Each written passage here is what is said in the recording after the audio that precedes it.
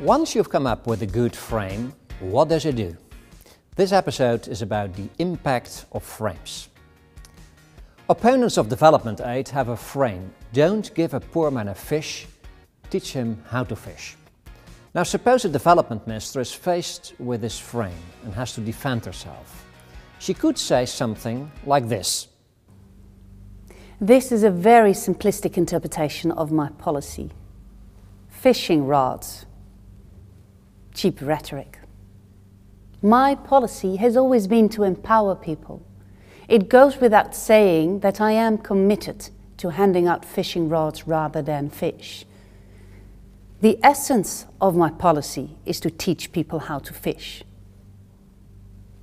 This defense may succeed in convincing others, but the minister is taking a big risk by stepping into her opponent's frame.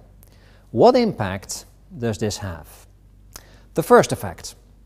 In her statement, the minister uses the language, the words and images of her opponents.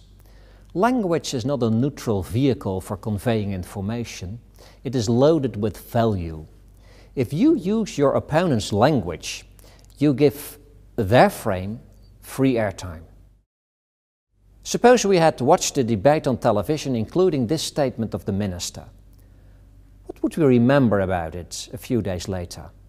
If nothing else, it would be the message that instead of giving poor people fish, you should teach them how to fish, thanks to this minister.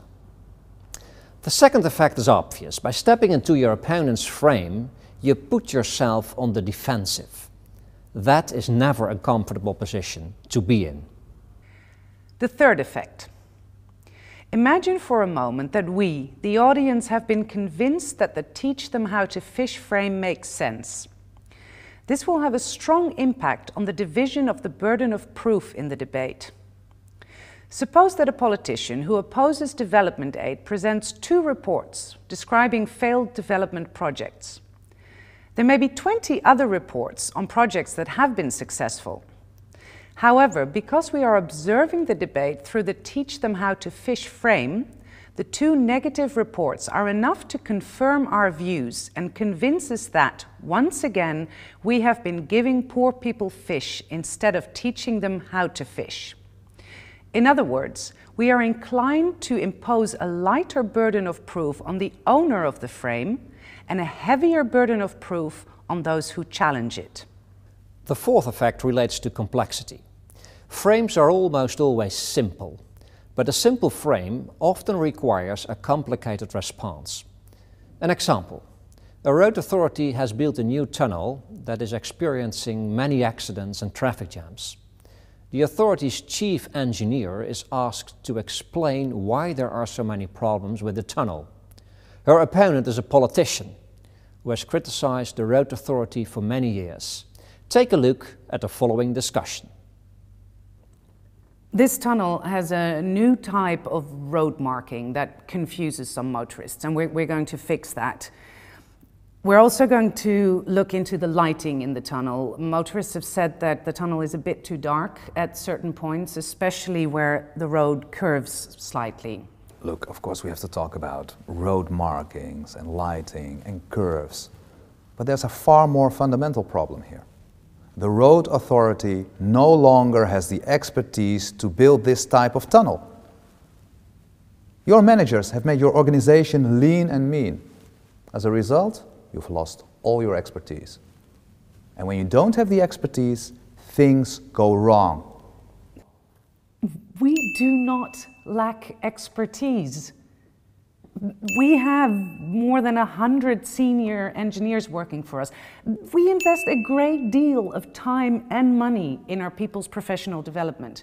We make sure that we keep up with the latest innovations, and all our work processes are certified. I understand completely that you're investing heavily in professional development, because there's a lack of expertise within your organization. We are hearing this from the market, from contractors, even from sources within the road authority itself. When there's a lack of expertise, things inevitably go wrong. But